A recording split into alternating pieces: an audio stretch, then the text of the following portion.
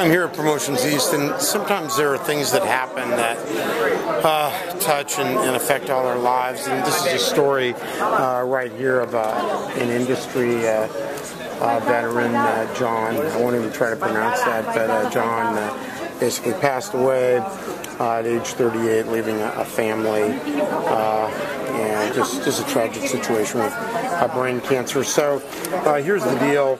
You can contact Howard Cubberly at Astor Chocolate.